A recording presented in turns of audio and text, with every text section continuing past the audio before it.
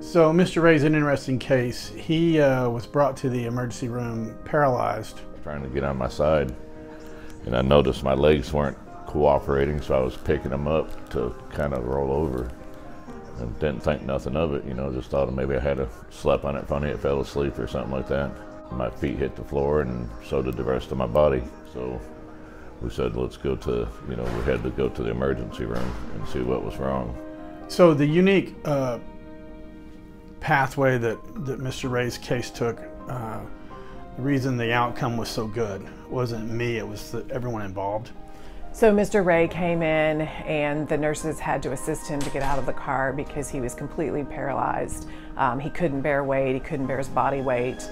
Our nurses and our nursing director picked him up and got him on a stretcher, wheeled him into the emergency room, and I immediately evaluated him. After walking out of the patient's room, I called Dr. Dickerman immediately because I knew the extent of his paralysis we needed to act on very quickly. I remember coming out of the room and talking with the nurse and saying, this day is going to forever change Mr. Ray's life. Said that there was a cancerous tumor on my spinal, and it was pushing my spine into my spinal cord. And that's why I'd lost my legs, and most of the time I guess you lose your arms and your legs if it's in your upper back. And I think he even mentioned that it could be a wheelchair kind of situation for the rest of my life. And Dr. Rogers immediately realized the acuity of the problem and called me. We then got the proper images. The MRI tech was ready, got the MRI done very quickly, and then the OR was ready.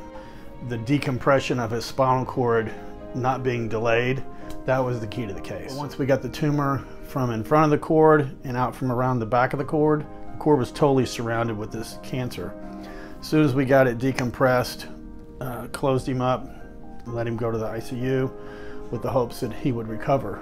And thankfully on his way from the operating room, he started moving his feet. He kind of gave me a 50-50 chance, of walking again, and that kind of scared me a little bit, but at that point I wasn't walking anyway, so it was like, let's see what happens. And they whisked me away, and next thing I know, they were operating on me, and I was in the recovery room next time. I remember waking up. Had a lot of people praying for me, and a lot of people across the whole country. I had a chart on the wall, with all the different states somebody was in praying for me, and I believe prayer had a lot to do with it besides the doctors. So thanks for taking care of me from the bottom of my heart. It was all in all a good day for everybody.